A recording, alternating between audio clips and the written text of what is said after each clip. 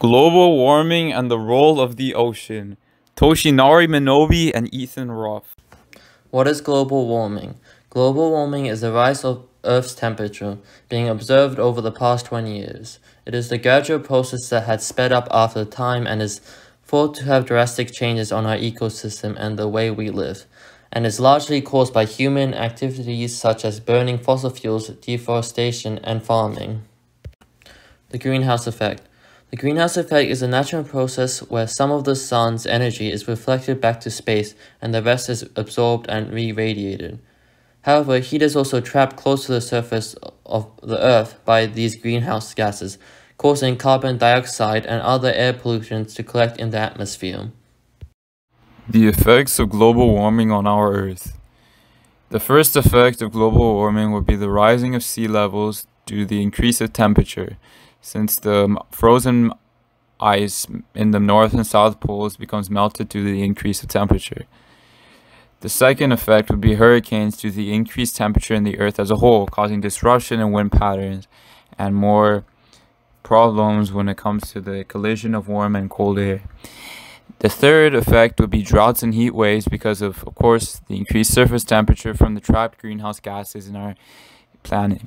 And the fourth effect of global warming would be habitat disruption due to the increase of sea temperatures and land temperatures that affect the living conditions of creatures both on land and sea.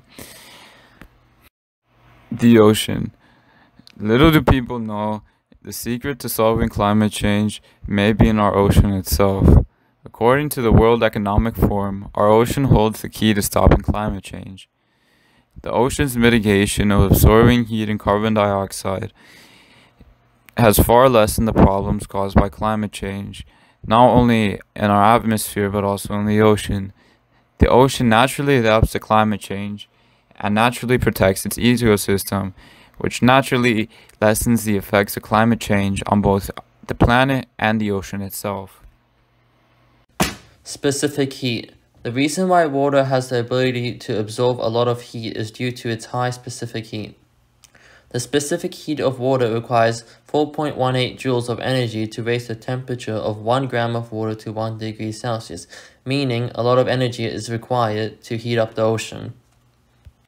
The composition of water. Water is a polar molecule made up of 2 hydrogen atoms and 1 oxygen atom and can exist in gaseous, liquid, and solid states. The high specific heat of water can be explained due to its strong hydrogen bond. Relevance/social concern. As the ocean continues to absorb carbon dioxide, or CO2, the pH level of the ocean water decreases.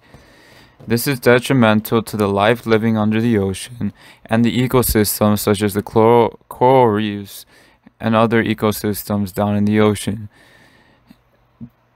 The absorbance of CO2 into the water also decreases the oxygen levels, which can again be detrimental to the marine life in the ocean. Little do people know that heat waves we experience on the surface can also be experienced underwater. These marine heat waves are possible due in part by global warming, which is detrimental to, again, the ecosystem in the ocean. As the temperatures rise on the surface, the ice caps start to melt, which also leads to rising sea levels and can flood population centers around the coast, around the globe. Personal opinion. Me and Toshinari both believe it is very important to know about climate change. The fact that our ocean helps us with climate change we also found to be very fascinating.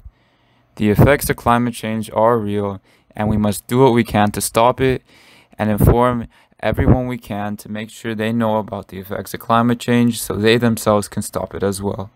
We're all in this together, so we must solve this fight together as well.